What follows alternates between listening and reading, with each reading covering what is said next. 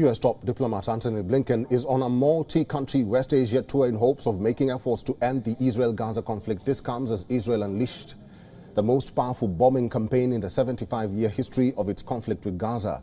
After a solidarity visit to Tel Aviv, Blinken, on a six-nation tour of Arab countries, again defended Israel's right to respond, but also hardened his tone on protecting innocent Palestinians. Speaking alongside Qatar's Prime Minister, Blinken said that there can be no more business as usual with Palestinian militant group Hamas. There can be no more business as usual with Hamas. Murdering babies, burning families to death, taking little children as hostages. These are unconscionable acts of brutality.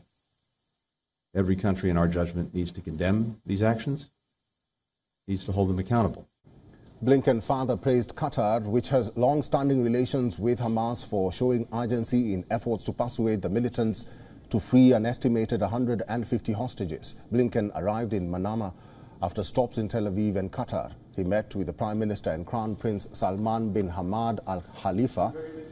Blinken expanded his trip from Israel and Jordan to include all of the Gulf Arab countries and Egypt, making it his largest tour of the region since taking office in January 2021.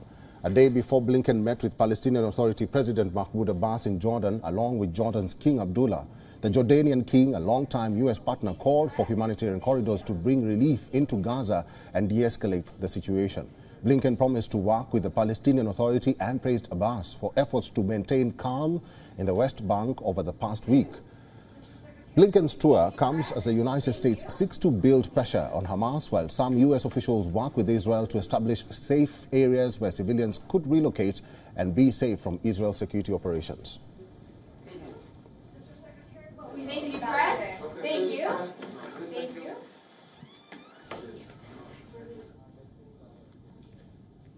And for more on this, our correspondent Susan Teherani has sent us this report from New York. Susan, what do you have for us today?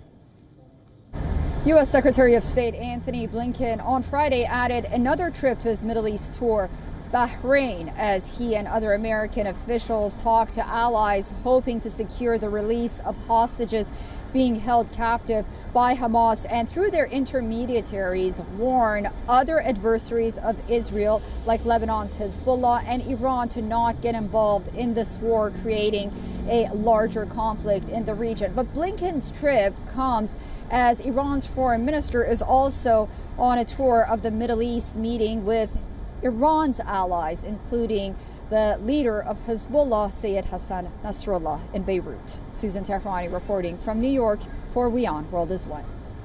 WION is now available in your country. Download the app now and get all the news on the move.